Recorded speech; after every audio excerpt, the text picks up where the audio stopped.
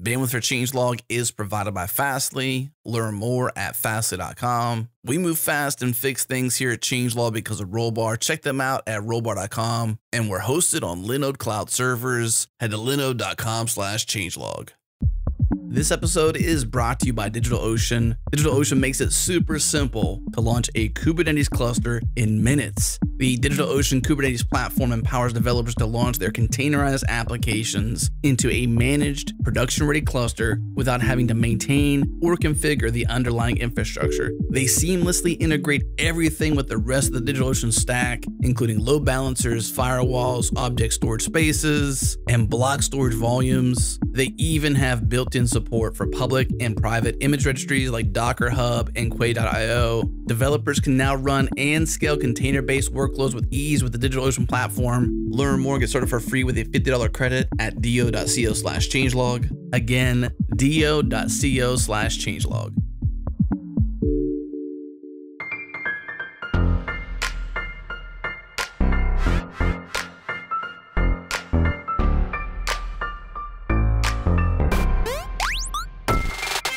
Welcome to Go Time, a podcast featuring a diverse panel and special guests discussing cloud infrastructure, distributed systems, microservices, Kubernetes, Docker, and also Go.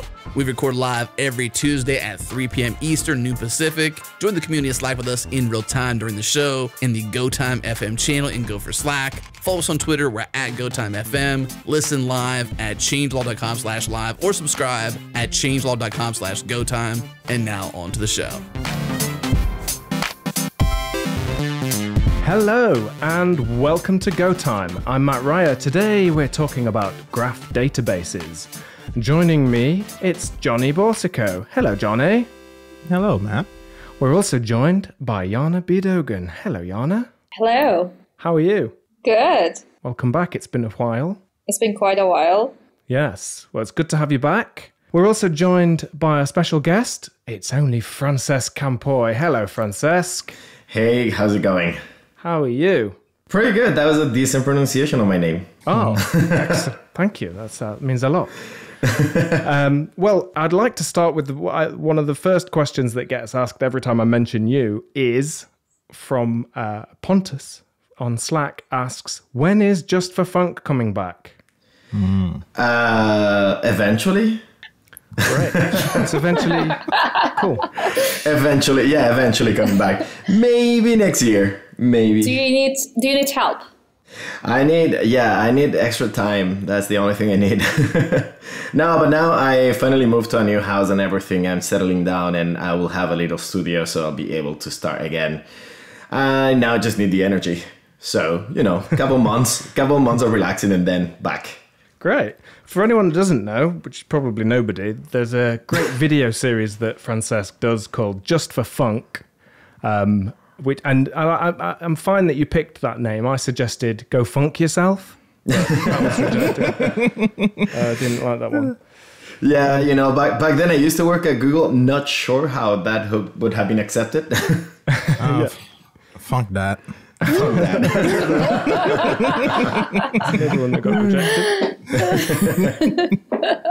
So today we're going to talk about graph databases, and this is a really interesting area, and it feels very new, and we're going to dig into that a little bit more. But maybe we could start off with a simple overview, Francesc, of like what you're doing, and then we can go into what actually is a graph database. Yeah, so I can talk a little bit about how I got involved with graph databases. So after I left Google, I joined this company, Source, where I started doing code analysis. And when you think about it, like if you think about how you parse code, you end up with a tree, right? Syntactic tree. And the idea is once you start adding annotations on top, like this function is calling the code in there, or this variable was declared up there, or this is the type of whatever. You start having like a graph, right?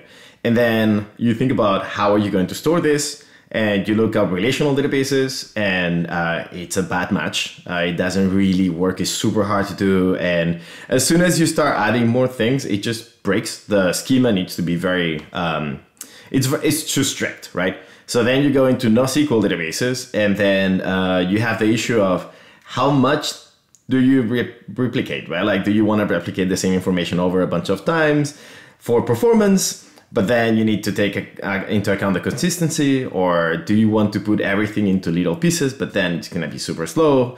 And that's when I started looking into graph databases. And, you're right, it sounds like it's somehow new. That said, how old do you think Neo4j is? Ooh, that's a good one. Johnny, what do you think? I'd say at least 10 years. It is, if I'm not mistaken, 19 years old. Wow. Yeah. So, they've been going at it for a while. They can nearly drink. Yeah. I mean, in Spain, it can definitely drink. Yeah. Yeah, no. And so it's not a completely new technology, but, it's something that has been evolving over time, little by little.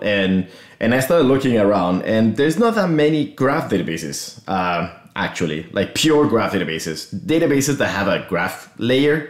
There's a bunch of them. There's like a bunch of different competitors, etc. But the problem is that storing things as a graph is actually something not that easy to do, and it's something that brings a lot of flexibility, because the idea is that instead of having to, it's like if you think about a graph, let's say, Twitter, the people that you follow, and like the tweets and like the tags and hashtags and all that stuff, right?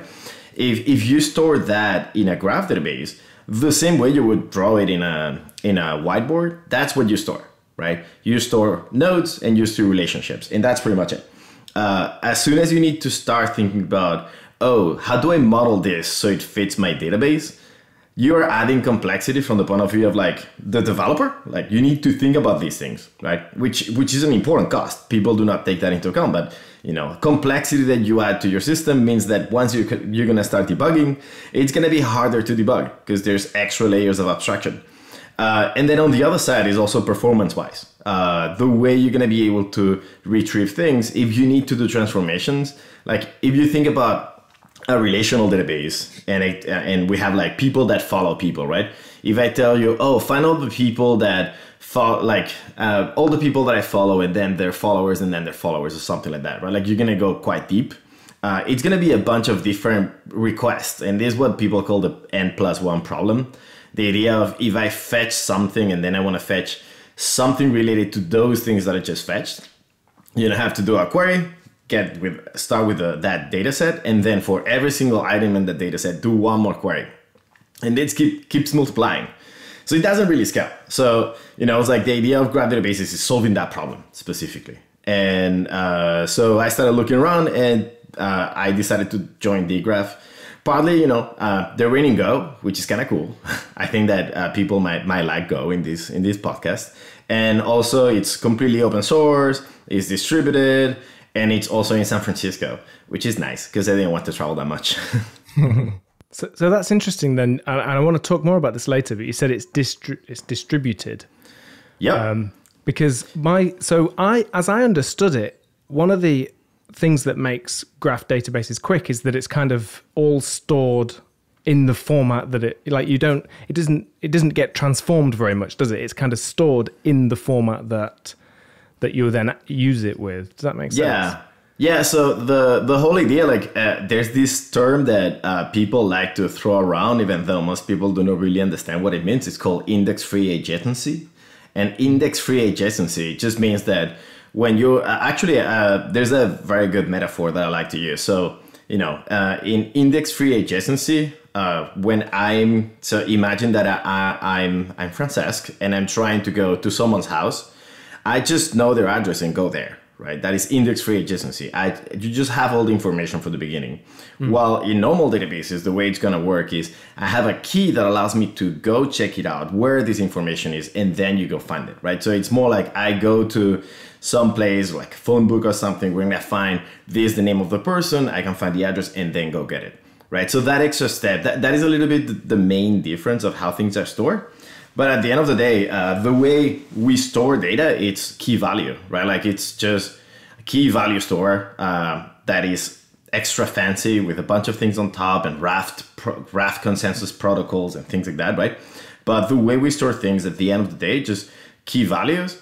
And the distributed part of things is the fact that, many databases, Neo4j is one example, in order to be efficient, they need to store everything in the same machine, right?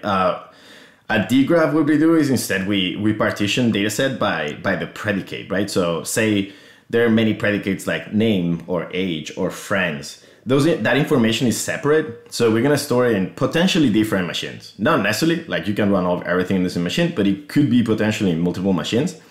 And the idea is that by separating the data like that, no matter how much data you're fetching, the number of phone calls, I was gonna say, the number of network requests that you're sending is proportional to the number of predicates that you're fetching, not the amount of data.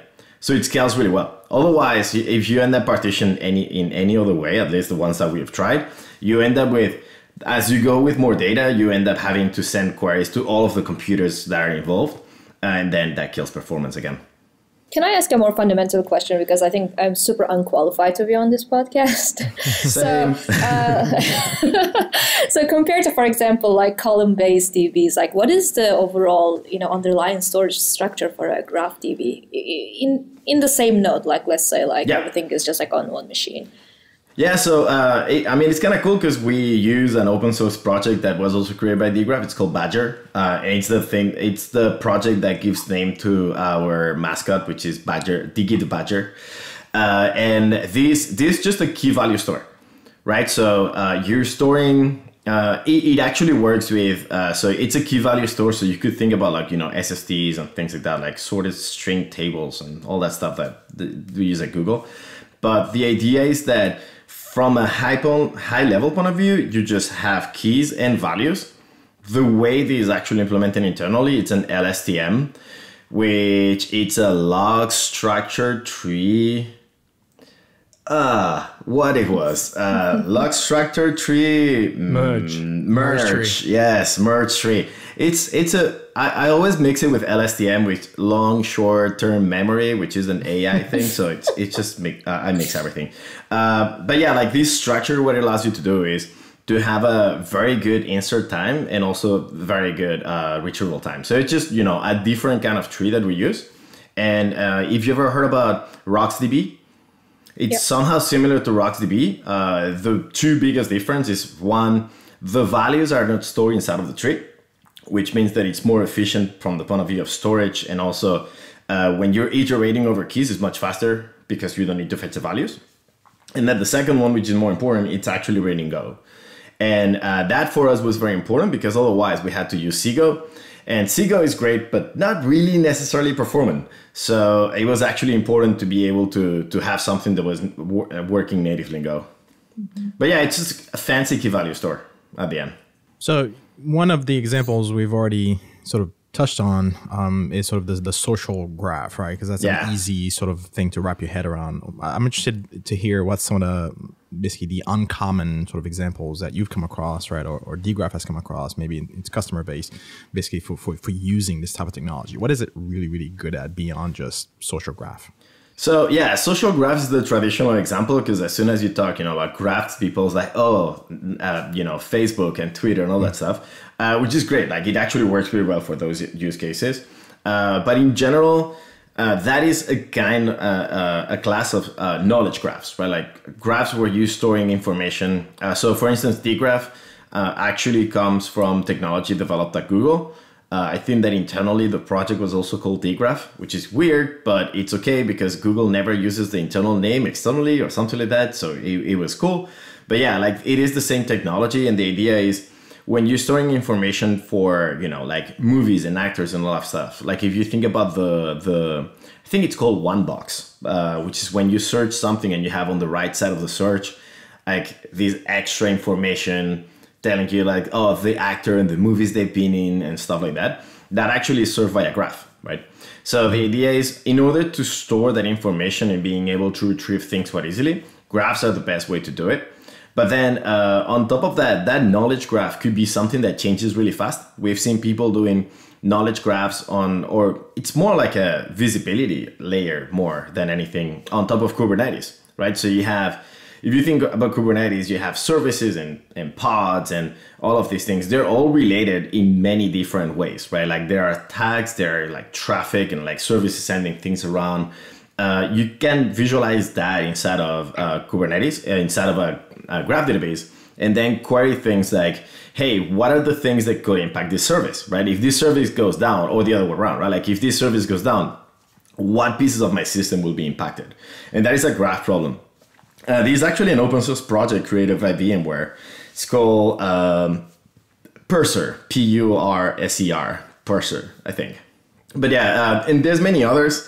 There's things like actually geographic graphs. So we have geolocation. So you can do things like find all of the hotels that are, at less than 50 miles from downtown of San Francisco, and then from there do more graph stuff. So you can go quite deep into finding things about your data set that otherwise it's just very hard, right? Because if you think about all of these queries, you could definitely do them anywhere, right? Like you could do them on a normal database, on a relational database.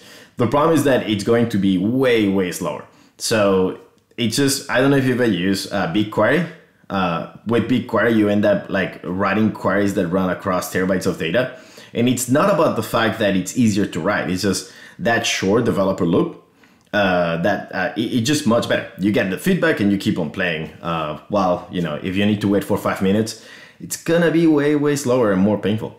And then, one other data set one other use case that we see very often is, since there's no need for a schema, you can actually integrate a bunch of different data sets together very easily. So data set integration or data set unification happens pretty often. So if you see, imagine you have a really large, telecom company that has been acquiring different companies, and for every single one of those companies acquired, probably there's a user base, right? There's an account database with a bunch of different things. And what you want to do is being able to integrate all of those systems together into one. Graph databases are great for that. If you think about how would you do it with a relational database, the number of foreign keys that are going to be flying around is going to be pain, right? So that kind of thing is also very useful. It's very simple. It works really well. So you talked earlier about indexes, and this is kind of doesn't have that same kind of pattern, because I was playing around recently with Firestore, which is the Firebase schemaless data. And if you do queries that you haven't done before, you actually get an error, and it says, I can't serve this because there's no index that matches the order of those fields or whatever the filter is you're doing. And so you kind of have to know in advance what you're going to be asking of this database. Is that different in graph databases because of its nature? So not necessarily. The whole idea is indexes are not necessary to traverse relationships, right? So if I start from a given node, going around that node will not require an index. The place where you might need an index is to find that first node. The whole idea is that while you will not need indexes to traverse relationships, you might still need indexes to find those first initial nodes that you're going to use to start your traversal. And there's a bunch of different things. Like, for instance, if you want to find all of the orders, all of the products that have been ordered by a given user, right? All of that does not require an index, but actually finding the user from their username, that will require one. So you do have indexes, right? And those indexes need to be built. So they will not be built until you ask for them. But the idea of using dgraph, I'm actually not that sure about all the graph databases, but for dgraph at least, the way it works is that you start just you start inserting data. You don't care about the schema, but there's a schema. There's a schema that is being created as you go. And then if you try to do a query that requires an index and it's not there, it will indeed fail and tell you, hey, you need to build this. You click a button, now you have an index. And then the idea is that while you're developing, that schema is going to evolve over time. And then at the end, that schema is something that you're actually going to put in your source code, right? Say, okay, this is the schema that I'm going to be using. And then when you set it in production, normally what I recommend is there's a strict mode for mutation. So when you're putting new data, you can actually say, hey, if that data does not follow the schema that I already have, reject it. Right? It's a much safer way to do it. for development, I think that free, like schema-less databases is great. But then as soon as you get in production, I'd be a little bit more careful with that. I had the same thing. I used to do MongoDB stuff. And it was the same. Like when I first had, I couldn't believe that I didn't need to think about schemas. I can just do anything. And actually documents don't even have to look the same or even similar. And that freedom just felt so powerful. And then once I'd built a few things, I realized I could really use some errors about now. Yeah. So the idea for us, right, is that you can start with no schema at all, but we also have a type system on top. So the idea is you start adding things and then you're going to say, oh, this node has this type and this type is supposed to have these fields. It doesn't mean they have the fields. It just means that they should, right? So if you have a person, you could say it's supposed to have a name and an age. So then when you're fetching things, you're going to say fetch all the fields of type person or things like that, right?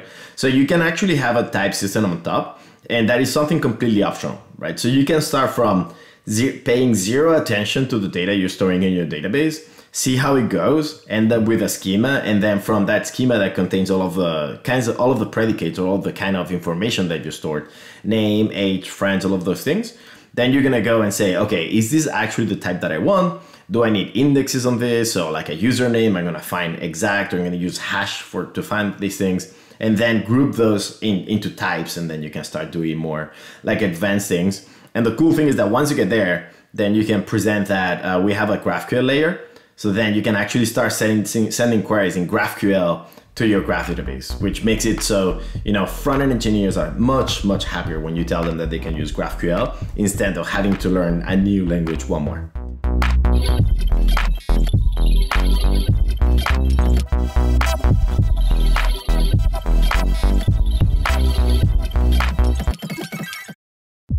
How often do you think about internal tooling? I'm talking about the back office apps, the tool the customer service team uses to access your databases, the S3 uploader you built last year for the marketing team, that quick Firebase admin panel that lets you monitor key KPIs, and maybe even the tool that your data science team had together so they could provide custom ad spend insights. Literally every line of business relies upon internal tooling, but if I'm being honest, I don't know many engineers out there who enjoy building internal tools, let alone getting them excited about maintaining or even supporting them. And this is where Retool comes in. Companies like DoorDash, Brex, Plaid, and even Amazon, they use Retool to build internal tooling super fast. The idea is that almost all internal tools look the same. They're made of tables, drop-downs, buttons, text inputs, and Retool gives you a point, click, drag and drop interface that makes it super simple to build these types of interfaces in hours, not days. Retool connects to any database or API, for example, to pull data from Postgres. Just write a SQL query and drag and drop a table onto the canvas. And if you want to search across those fields, add a search input bar and update your query, save it, share it. It's too easy. Retool is built by engineers, explicitly for engineers. And for those concerned about data security, Retool can even be set up on-premise in about 15 minutes using Docker, Kubernetes, or Heroku. Learn more and try it free at retool.com/changelog. Again, retool.com/changelog.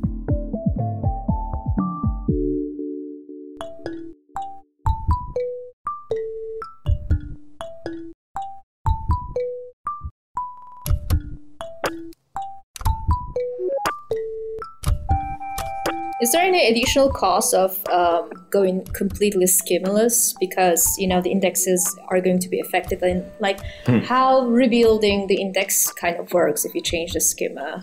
Is this one of the reasons that on production you want to actually lock the schema? So not necessarily. I'd say so. The idea is that you can change your schema as you go, right? It's totally fine. If you add a schema. If you're an index to something that didn't have an index, it will be computed on the fly, and it's fine. It's really fast also. But if you have terabytes of data, it might take a couple minutes. During those minutes, you will not be able to change your data. You will be able to only retrieve data, but not do mutations, right? Which is fine. But the idea is, while you're doing the development, you're actually working normally with a smaller data set. And at that point, it's great because then you can click and it's basically instantaneous, right? So while you're developing that developer experience of schemaless, I really like it, right? It's somehow when you're writing code and you're writing in Python, the fact that you can just put things together and it just works, like that is great. But at the same time, when I'm going to production, I want to have a little bit more like rigidity and make sure that the schema is working for me. So I'm going to start adding things that will make it so if I do something wrong, which is totally possible, I will be notified, right?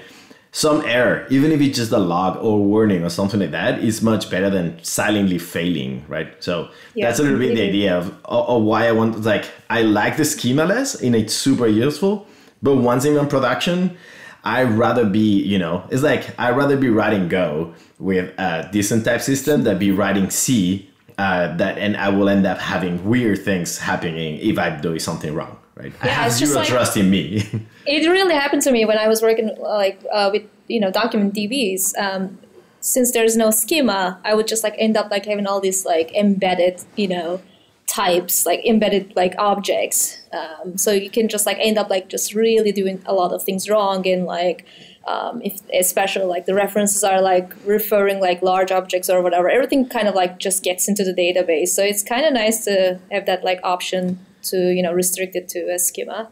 Yeah, I've had issues where after debugging for 10 minutes, I realized that the data I was storing had a typo in the name of the field. And that took me forever. So, I was like, that is the kind of thing I just don't want it to happen. If I can avoid that, much better for me. So yeah, that's why having a schema that's optionally enforced makes a lot of sense. Yeah. I'm trying to wrap my relational modeling head around sort of not having to have a schema, and that's proving quite hard for me. So how do you model relationships that are not just this piece is connected to this other piece by some sort of loose relationship between them? How do I model things like actual relationships, right? Yeah. Maybe I have an invoice with line items on it, right? This is kind of like a parent-child relationship. You can't have the line item just floating out and about. It belongs to something, right? It doesn't have meaning without the sort of the parent relationship, right? So how do you model these kinds of things? Or rather, do you have to throw that sort of approach out the door, leave it at the door before you enter the world of schemaless and the world of graph databases? I mean, you don't really need to get rid of all of the concepts that you have from before, especially if you're coming from a document database.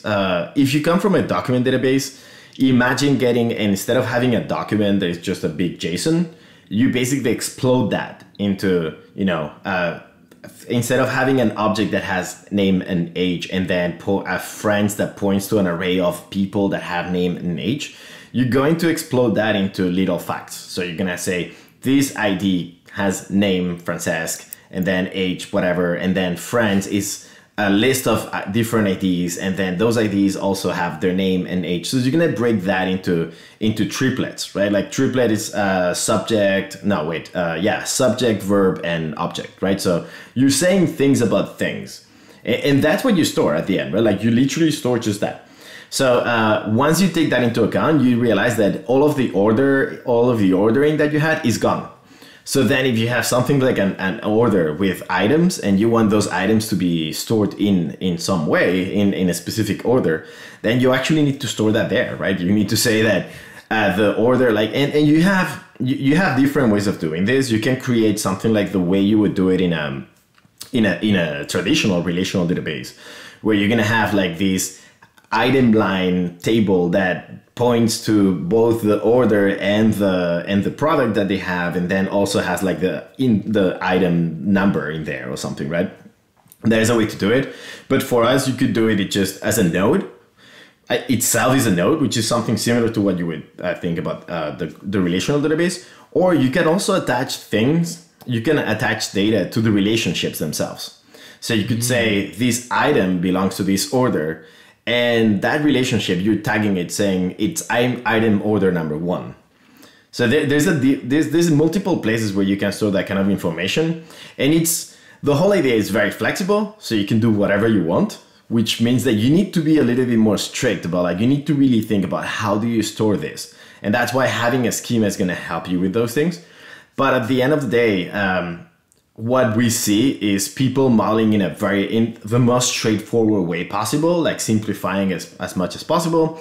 And then they start sending queries and then start to see, okay, this is the performance issues I'm hitting, because depending on the way you're storing data, you're gonna get more or less performance, right? So that's when you start tuning your database.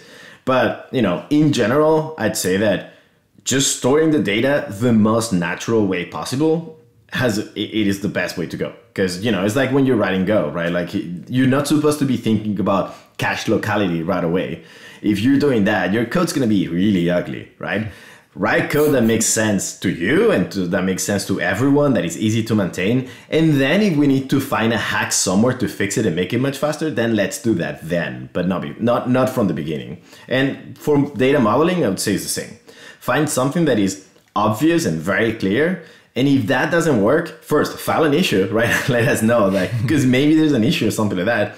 But also at that point, we're going to start looking into performance tuning and, doing actual debugging and figuring out how much data are we fetching. Because sometimes, it may be something as silly as like, oh, you're actually not using this index. And instead of loading one item, you're actually loading all of your database.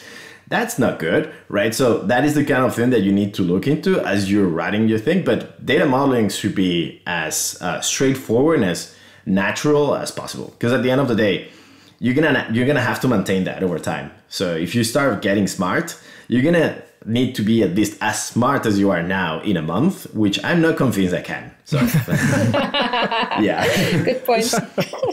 So along those lines, like, would you say, in my experience, you can go pretty far, with a relational database before you start noticing, that I didn't have the proper, index in the right column. Like you can kind of go far, right, before you realize, okay, I have to do something about this. I have a problem with my actual data and how it's being stored. Like it sounds like with key value stores, with graph databases, you kind of have to put a bit more sort of a forethought into how you structure your data, like where it goes, how you're going to shard and things like that. It's the other way around. I would say that graph databases and document databases too, right? Like the fact that the schema is so flexible makes it so eventually, like you go for the simplest way. And if you then need to migrate to something else because you find something that was not taken into account from the beginning, you can, right? It is actually doing transformations in the data and everything. It's pretty straightforward. While if you think about relational database, right? Like I have this example of, you have movie and director. And what you're saying is a movie has a director. So what I'm going to do is I'm going to put in the movie a foreign key pointing to the director that directed that movie, right? And you're like, great. You start working on that. And then you figure out that, guess what? There's movies that have multiple directors. And now you need to refactor your database. And that is hard. Because the way you're storing the whole thing, it's going to be much harder to move out into different pieces. You're going to need to come up with a new concept, movie director or something like that. It's somehow in between, because now you go from one to many to many to many, right? So all of those things are way harder to do. While for us, if you say, oh, these are one to many relationship, and then it's like, oh, never mind, was many to many. It's literally just changing the type of the predicate in one place. That's it.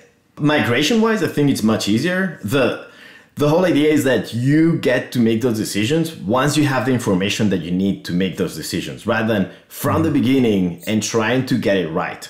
So that has a massive development advantage, because actually I think we sort of fool ourselves into thinking we can design these things perfectly in the beginning, and then then there's an implementation phase or whatever.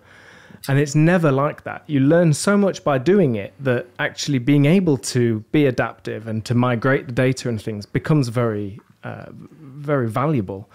Andy Walker in the Slack channel, Andy Walker's my new Twitter enemy.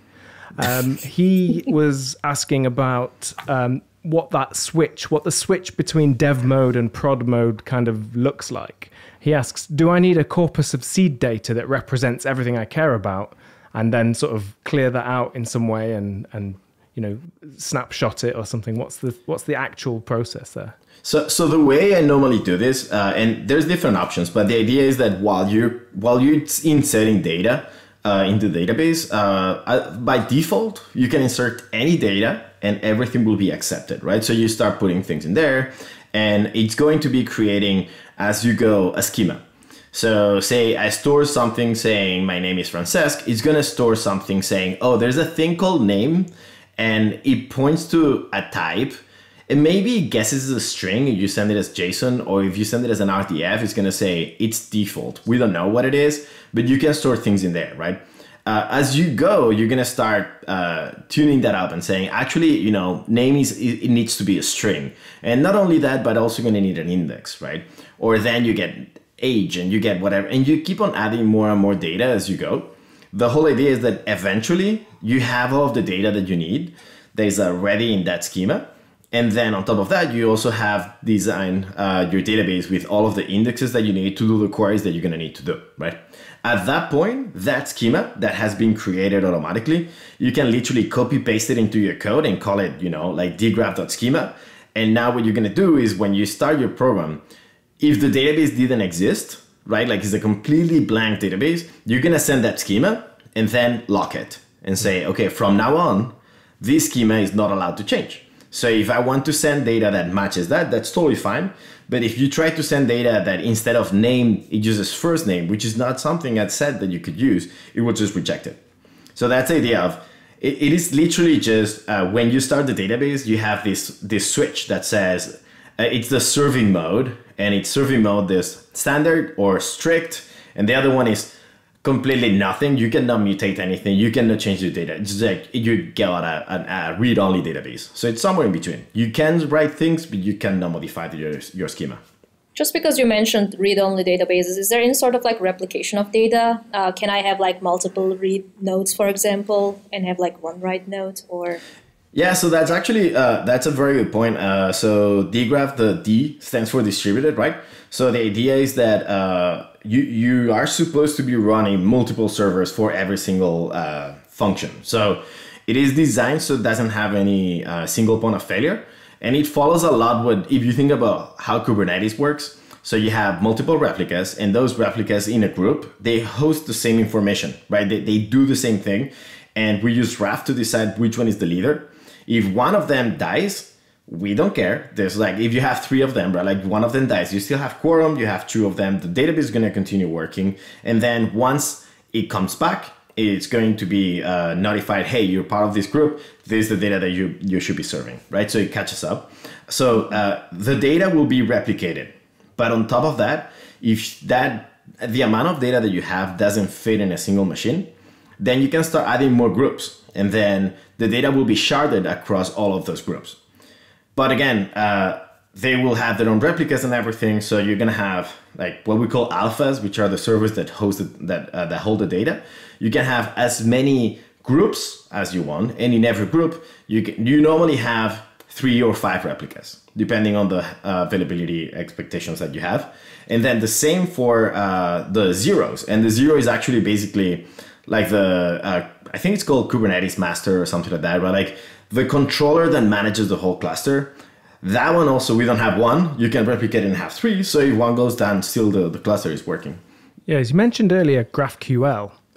And I've seen GraphQL implementations that I was surprised to learn was kind of just, it was backed by Postgres. Yeah. But the interface is GraphQL.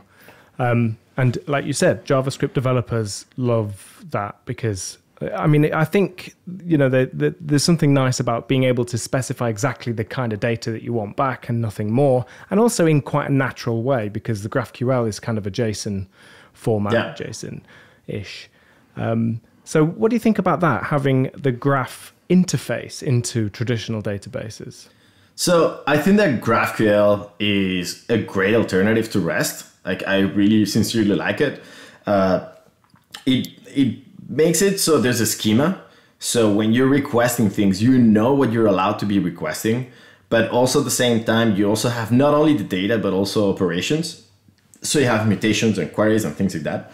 So it's kind of like a nice modern way of doing gRPC. Like if you've ever used gRPC where you have the data, which is represented as protocol buffers, but then you also have all of the different I think they're called services. Yeah, all the different services, right? Mm-hmm. So it's kind of the similar idea for GraphQL, right? So that I like it a lot. That said, the problem is that it's a beautiful abstraction that is super hard not to make it leak, right? Like if you have a very beautiful abstraction of, it's all one graph, right? Like everything is a graph, everything, you're just gonna use everything as graphs. Okay, first problem, authentication, fun, right? Like if you start considering these things, there's actually many issues of implementing that in a very natural way. There's a lot of adapters. So, like Prisma, Apollo, and Hasura are examples of different companies that provide adapters on top of existing databases. That is great, right? Because it means that you can create a GraphQL layer on top of your old system, and then eventually, little by little, start replacing things and say, oh, this, I'm going to move it to this more GraphQL native environment, or I'm going to break this monolith into microservices and use federation on top. Like all of these things work and they're very useful. That said, every single time I go to a GraphQL summit, people talk about the same issues of caching, the N+1 problem. But like if you're fetching a lot of information and you're based on top of, a relational database, you're fetching all the data in the table, basically no matter what. So you're gonna be fetching that information, and then from there, you're gonna get a lot of data, and then before you send it, oh, guess what? Like on top of customers, now I want to get all of the orders. So you're gonna need to get those IDs and go down and get the information for the orders, and then go down again. So it's like that N+1 problem. And then in order to fix it, there's things like prefetching some things and like basically playing with caches and things like that. And it becomes really rough. It works, which is great, but it is hard to understand and even harder to debug, right? So that's why I was like, when it's for us, for dgraph, right? Like GraphQL, it was super easy to adapt because our previous language that we support and we will support for a long time, it's GraphQL plus minus, because it's more or less GraphQL. And it's basically GraphQL, but adding some extra things to make it a better query language for a database, and then removing some things that didn't make that much sense, right?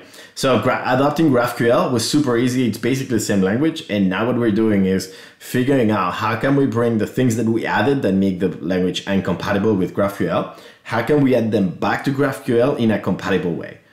And there are ways, it's super interesting actually. It's like a lot of language design and APIs, but like inside of GraphQL, super cool. Just because you mentioned debugging, in relational databases, for example, there's a huge culture around analysis tools. They can analyze your query and so on. Do you have anything for dgraph? So not right now. We're actually working on having a query planner. Right now, the only places, the thing is that the way the data is structured, query planners do not make that much sense except on how you use indexes, right? Mm-hmm. So that is where we're starting working, because sometimes using the index is not necessarily the best way to do it. It's basically like, if you have joins of two tables in relational databases, if one of them is much smaller than the other, there's better operations that you can do than just doing the full join, right? So it's kind of the same idea of depending on the size of the data sets, sometimes using an index is better. Sometimes just going and iterating over all the items might be faster. So that's a little bit the kind of thing we were looking into.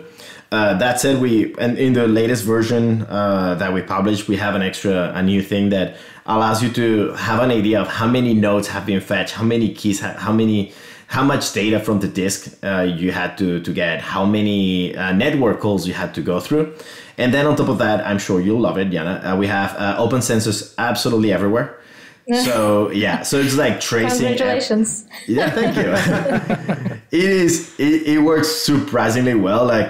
When you go into okay, so this is slow, what is going on? And you just open sensors and you can see all of the traces hitting the different machines, hitting the disk and say, this was really slow, what is going on in here, right? That makes it so, the tooling that we're developing on top will be useful for the end user. But for any knowledgeable person that already knows open sensors, there's a lot already in there. Thanks, open source. It's also a knowledge tool. I really like distributed traces as a knowledge tool. Even you can probably it's so hard for everyone on the team to understand everything end to end. So they can just basically use distributed traces to learn more about their project, right?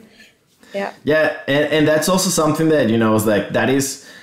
Where I enjoy having control from, if let's say you're serving a GraphQL layer, right? You have GraphQL, that is transforming into things that are sent to the alphas and then talk to the zeros and then go to Badger and get something from an SSD. We own all of that code. So we're able to put open sensors across the whole thing and have a very clear view of what's going on. If you try to do something like that with an adapter and you have like an adapter over some other database, actually that integration is going to be super hard. So, the fact that we simplify everything and everything is kind of like built by us, it's everything in Go, everything open sensors, everything.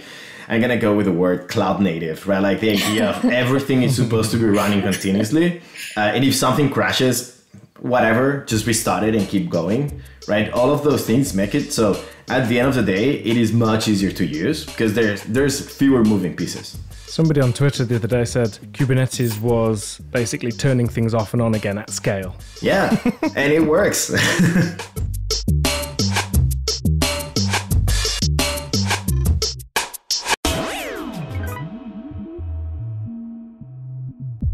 This episode is brought to you by GoCD. With native integrations for Kubernetes and a Helm chart to quickly get started, GoCD is an easy choice for cloud-native teams. With GoCD running on Kubernetes, you define your build workflow and let GoCD provision and scale build infrastructure on the fly for you. GoCD installs as a Kubernetes native application, which allows for ease of operations, easily upgrade and maintain GoCD using Helm, scale your build infrastructure elastically with a new Elastic agent that uses Kubernetes conventions to dynamically scale GoCD agents. GoCD also has first-class integration with Docker registries, easily compose, track, and visualize deployments on Kubernetes. Learn more and get started at gocd.org/Kubernetes. Again, gocd.org/Kubernetes.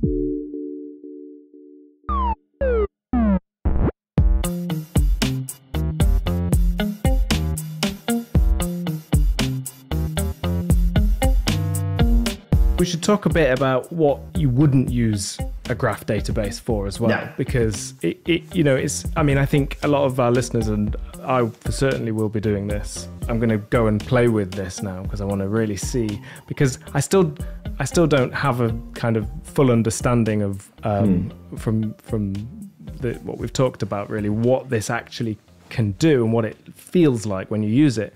But are there problems where you just wouldn't even think of using a graph database? I mean, the way we built dgraph was with, like general use cases in mind, right? Like you're storing data, like the same way you're using a document database. Document databases, you can use them for basically everything, right? So it's a very general field.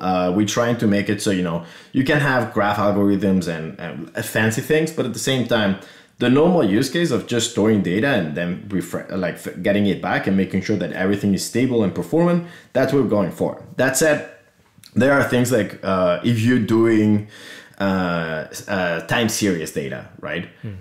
There are much better, much more efficient solutions for this because, it's a very specific field that has amazing solutions, right? So time series is one of those. I would say analytics is something that we're able to do depending on how much data you're throwing at it, right? Like if you're doing analytics in real time, I think that dgraph is actually really good for that. If you're doing analytics on larger data that you're basically batching and just going over it, all the data at the same time, BigQuery is great, right? Like why would you, re-implementing that is going to be really hard. So some tools are going to be better at some specific use cases. I do think that people still have a very clear tendency to use relational databases for everything. And relational databases are really great for, when you need to fetch a lot of information that it's always the same schema and things like that. Unfortunately, that's not the case that often. And, relational databases are somehow quite bad at storing relations, even though, it's in their name. They're not really good at that. North Korea is called the Democratic People's Republic of North Korea. I mean, yeah. We are canceled in North Korea. Oops. Oh, no. Thanks, Matt. At least someone in North Korea had sense of humor, That's something. But it is hard to manage relations in a relational database sometimes. And that's why people enjoy document databases. It just makes it easier. You just store your data and that's it. And I think that graph databases could be, somehow like a substitute for document databases that is going to scale much better. So that's where I think it could go. Yeah. Do you think that people are going to end up with running kind of different types of database in some cases, still having, probably if people are transitioning or if a team thinks this is a perfect use case for this, but we still have this existing system that we have to live with, because you're not allowed to just delete everything and start again sometimes. So do you imagine that there's going to be situations where you would actually have your relational database or whatever your existing data store already is still running, but you also maintain the graph for those extra special specific cases? Yeah, that's actually something that we see pretty often, where, you already have a very large data set, and what you want to do is not get rid of that because you already have so many programs, so many systems already using that database, right? So replacing that database means that you need to replace all of the software on top of that, and that's a lot of work, sometimes impossible to do. But what we try to do in those cases is to get, a graph database next to your traditional database and sync them together. So many databases are able to send like a Kafka stream of mutations to say, hey, this has changed, this has changed. So you can keep the graph database up to date completely with the relational database, and then use the graph database for the things that graph databases are good at, right? So traditional example, if you have, you have a blog system and you want to fetch all of the comments for a given blog, and that was big data, right? That is actually really hard if you store it as, a comment comments on something, and that could be either a comment or a post. Having to do that, you're going to have an extra index for sure, but you're basically going backwards into how relational databases work. So it's going to be really hard and not very performant. So you could use that to just keep the metadata of like all of the indexes inside of the graph database, and then fetch all of the nodes or fetch all of the IDs of the things that you want, keep that structure, and then the metadata of the text and images and whatever is still in your relational database. So using as an index database that is going to enhance what you can build rather than having to replace the whole thing. That's totally a normal thing, because if you go to a CTO and you're like, hey, I have this brand new database, replace yours with this one, they're going to be like, yes, no. Yeah, we're just going to Control A and then delete on everything we've got. That's all right. Just store your data in this floppy disk, and then we go from there. So if we actually if we poked around in the files that are stored by dgraph, then what does it actually look like? I mean, what is it literally when it's on disk? What does it look like? So you're going to see that there are 3 directories, P, W, and ZW, or ZW, depending on how wrong you say things in English. So Z, I know. Zebra. So whatever, the P is where all the data is going to be stored. So you're actually going to have LSTM files. So basically what Badger stores. So it's a bunch of different key value stores represents an LSTM in disk, right? So you have a bunch of those. And then you have W, which is a write ahead log. So every single time an operation is sent to the database, we're going to store it there, just in case it crashes, right? So if it crashes, then we can tell, this is where we were. These are the operations that we need to keep on applying, right? And then there's one more folder, which is the ZW, and ZW is the 0 write ahead log. So it's the write ahead log for the cluster itself. The zeros are the ones that manage the cluster themselves. So you're gonna have those 3 folders, and everything in there, it's just binary files. You could technically copy those and send them around and start a new database, but the problem is that these files are actually the way they work. They contain things like how many machines you have in your database cluster and things like that. So over time, if you change that, probably you're going to end up having crashes, and that's not the way to go. But we also have things that you can export all of your data to JSON or RTF, or even you have binary backups which store in protocol buffers. Is a file system is the only way to store data, or can I just write an adapter to just send it to like some blob store somewhere? So it needs to be, so the idea is that Badger, the key value store, is designed to work on SSDs. right? If you're not running on an SSD, it will still work, but it will be way slower, right? So the idea is that SSDs need to be there. When you're doing a backup, you can totally store that in cloud storage or whatever. That's totally fine. The interesting thing is there was actually someone that was asking about how could they do it to store all the data in memory. And there's something that we're doing for Badger, for the key value store. We're going to have the diskless mode, where everything is stored in memory, and then you would be able to run everything on RAM, which is not a great idea for a graph database that is supposed to store a lot of data. But if you have something really small that you want really high performance on, it's definitely something that you could try. Is it possible to use MFS, or do you have to write a new adapter? Oh, yeah, it's already built, so it's what we're doing is not adding a lot of things. We're basically removing some checks that we had. Like there was some blocks that were storing disk and some small things that we had to remove. By default, we already have adapters to write everything directly in memory. You don't need to do anything. That's cool. So if the Johnny, if the data set, I don't know why I apologize to you because the listeners didn't know you had your hand up, did they? I think. Nope, it's hard. They didn't. This job is hard. And to top it off, I've forgotten what I was going to say. So over to you, Johnny. What a great host. I'm telling you. London calling. It's like there's a big delay as well. Although there isn't. This is amazing. Sorry, we'll cut this bit out. Sometimes I just get amazed that technology works. So this is one of those times. Johnny. No, this bit will be left in, I promise you. Anything where I look stupid stays in. That seems to be the policy. So on episode 103, actually, we had some folks from dgraph on the show. We had Manish and we had Carl McGuire, Manish Jain.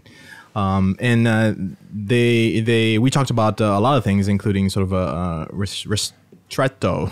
I'm sure I'm butchering that. Ristretto, like you can correct me when you when you answer this. But what is I believe the idea was to introduce like a really good cache that could serve sort of the needs of dgraph so under the hood. I'm interested in hearing sort of the state of that transition, whether it's been done already or in how things are going, how things are performing. Kind of interested in hearing about that. Yeah, so technically you pronounce it, if you want to go Italian, you go ristretto, but otherwise we say ristretto, and it's much easier. And so ristretto is this caching mechanism that we're integrating at different levels. So one of the levels is actually in the key value store. We're going to have an integration with Badger directly. And the idea here is that we've added encryption and compression to the key value store, which makes it harder on the CPU, right? So when you need to decrypt things before you can read them, that's the CPU taking extra cycles. So the idea is that by having a cache, we will make it be as fast as before by using a little bit more memory, right? Then on top of that, we're also adding it at the dgraph level, and we're even thinking about using it at GraphQL level. So then we could have like caching at many different levels and trying to see what is the most performant option, right?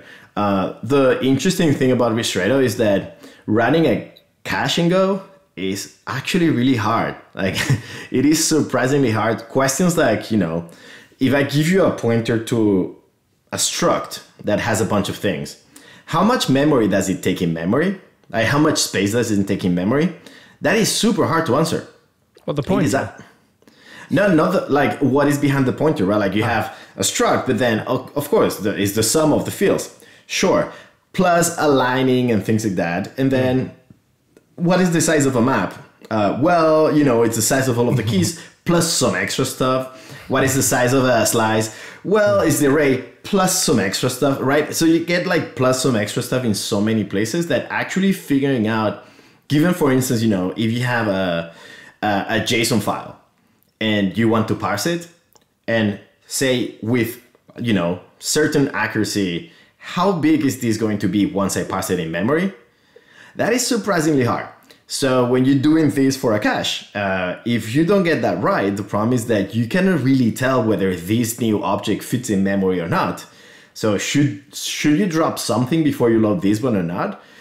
It is hard. And even gRPC, you know, it's like gRPC works really well, but gRPC doesn't really do this either in Go. For C++, there's this concept of arenas where you can decode objects directly into a memory space.